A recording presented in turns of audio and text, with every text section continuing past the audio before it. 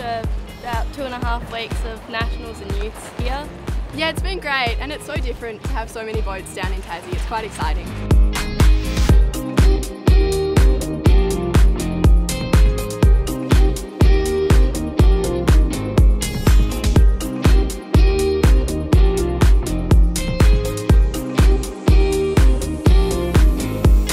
So we just won the 2019 Australian Youth Championships in the NUCA 15, Beck and I, and we're feeling really excited after a really nerve-wracking day where it was 3 points between first place, and we were in second place, and we had 2 races and we were lucky enough to get first and second, securing the victory. It's incredible. It's what we've been training for, so it's amazing for it to be paying off, and like the biggest adrenaline high right now.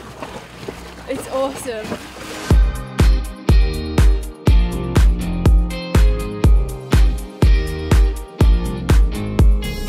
So we've had an incredible 4 days of racing here at the Royal Yacht Club of Tasmania in Hobart.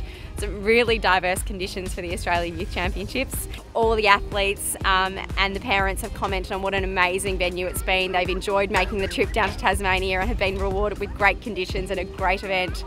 Locally, Alice Buchanan and Derwent River have won the 29er girls again, and this will be their 2nd year in a row selected for the Australian youth team. I'm really excited for these guys who will be going to the Youth World Championships in Poland this year in Gdynia in July. It's an event with an amazing history, a number of medalists, many medalists have come through that path and ended up achieving Olympic medals.